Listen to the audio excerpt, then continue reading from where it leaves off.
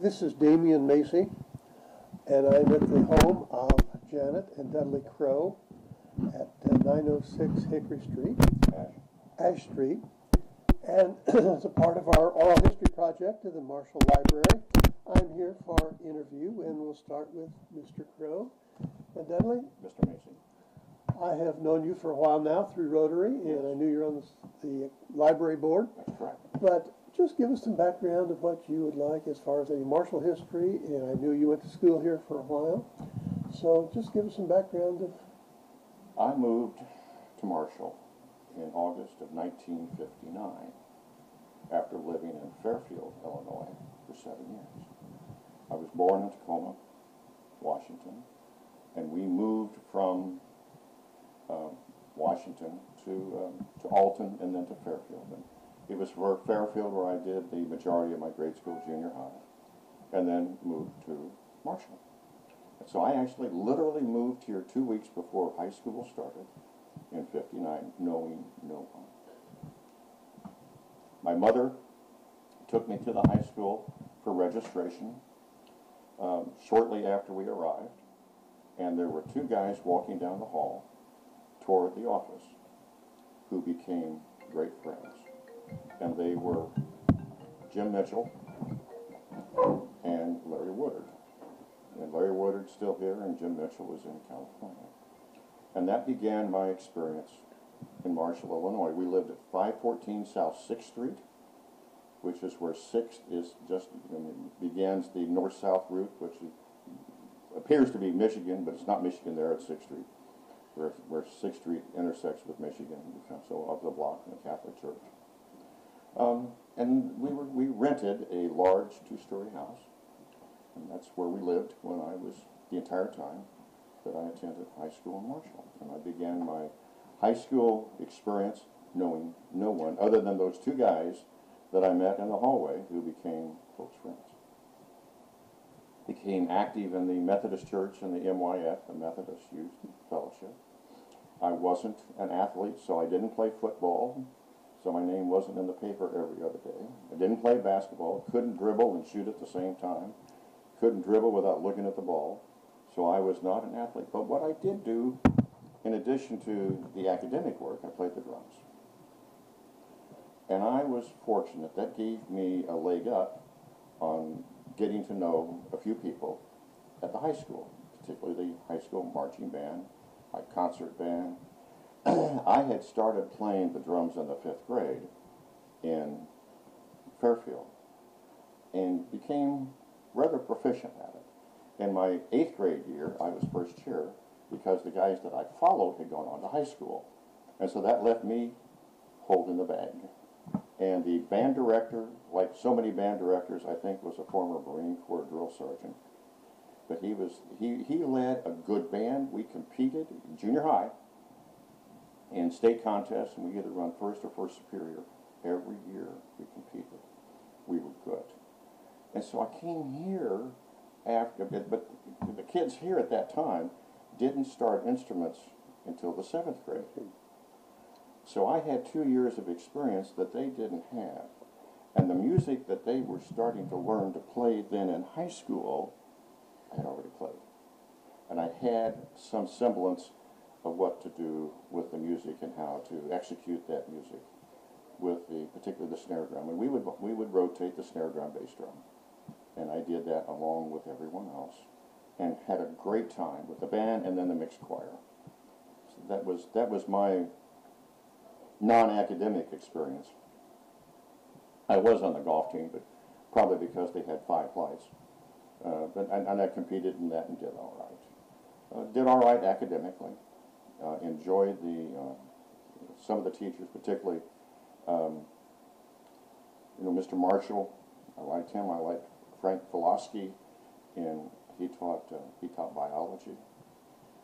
I lived through Teddy Callis, who taught chemistry and physics, and that was a difficult experience for most of us, although some did exceptionally well, and we would hide the test paper so they couldn't get us, so they wouldn't, no, we did not.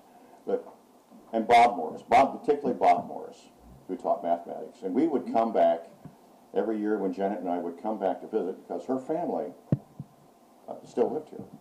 Mom, dad, aunts and uncles, cousins still lived in Marshall. We would come back a couple times a year from wherever we were living. My parents had moved on after I left high school, finished high school, and started at the University of Illinois. My family moved to Fort Wayne, and so I had no family here, but kept coming back to visit friends, but primarily to visit family, Janet's family, who became my family in Marshall. In Marshall, I've lived here probably the least amount of time as most communities, but it's always been home. I think that's part of that formation period when you're in high school, that it becomes so important to you, and it became important to me. So that's why Marshall. Looking at Marshall today versus the time then, what would you say has been some of the biggest changes or the differences in the community? There are some architectural changes, but not many. The town really appears to be very much the same. Well, the fire departments where a marathon station used to be.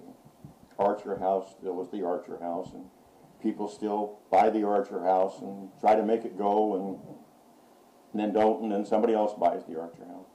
The band shell on the courthouse square. I spent 3 summers playing in the city band, led also by Von Arney, who was the high school. You would think he was my coach. As some guys would tell you about their football coaches, basketball coaches, Von Arney was my musical coach.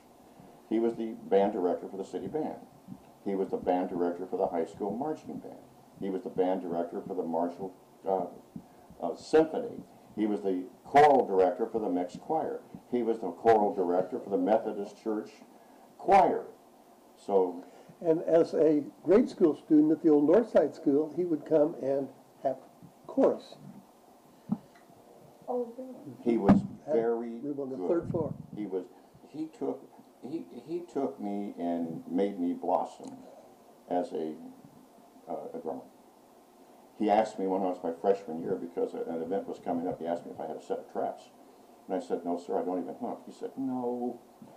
Do you have a set of drums? I said, no, I don't. But it wasn't long before my dad found a used set of drums. And those were my drums. It wasn't a big set. It was a bass drum, a snare drum, a ride tom, hi-hat, and a big ride cymbal. And I played in the small group and that played at the intermission for plays. That was fun. I also played in a big band that met at the Methodist Church, the basement of the Methodist Church, when I was a junior. I was 16 and the next youngest guy was 35. We were playing big band music, and that was my really first introduction to big band music. And I made the decision that big band music was made for drummers. Now, trumpet players might say, no, it was made for trumpet players. You lived in several other places, but a few years ago came back to Marshall. What brought you back here? We lived, when Janet and I got married in 1980, I moved from Chicago to go to Lawrence, Kansas to marry Janet. And she allowed me to help her rear 4 children. Children were reared. Janet had retired at the University of Kansas. My business was such that because I work with companies all over the country, I can work about anywhere. So we decided to move back home. We wanted to be someplace as we aged where there were family and friends near us that could help support us. And we always had a great love and affinity for Marshall. So we came back to Marshall almost 2 years ago. We bought this house that we're in right now in January of 13. We wanted to live within the old boundaries of Marshall because we wanted to ride our bikes about wherever we wanted to go, and we can. There are no big hills. There are some hills. People say they're Marshall's flat. Well, it's not. There are certain places you can go. You ride your bike, you'll find out it's not as flat as you might think it is. And we wanted to move back and be among friends. You know, a lot of towns lose their high school graduates. Many have stayed. Many of the people that we knew in high school live in Marshall. Well, what we've found also is many of those people that did move away, like, oh, I want to get away from this place, sometime in their life do end up coming back. Amazing. And that's what says a lot about the community. That happens in a lot of university communities, particularly where someone has, whether it's their undergraduate or graduate degree, they come back to that university community.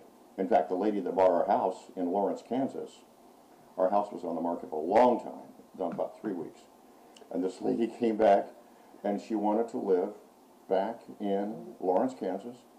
She wanted to live where she knew her house would be safe because she traveled a great deal.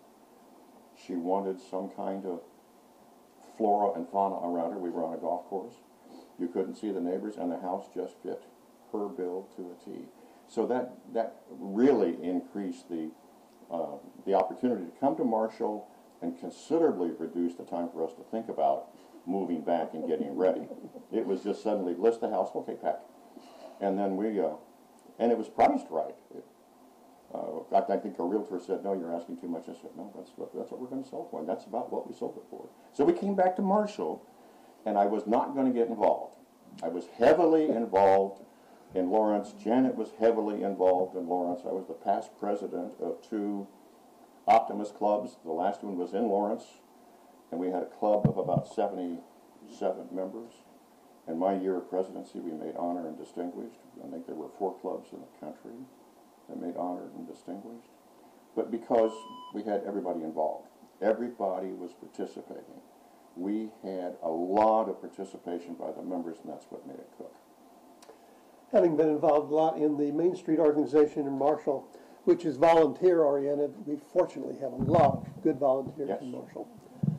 Well, it's been a pleasure visiting with you, Dudley, and found out a little bit about your more background and where you live. And I'm glad to hear you came back to Marshall. Well, thank you very much, Damien. We're glad to have you as a resident. I enjoyed having breakfast with you on Tuesday morning and enjoy Rotary. Thank you very much.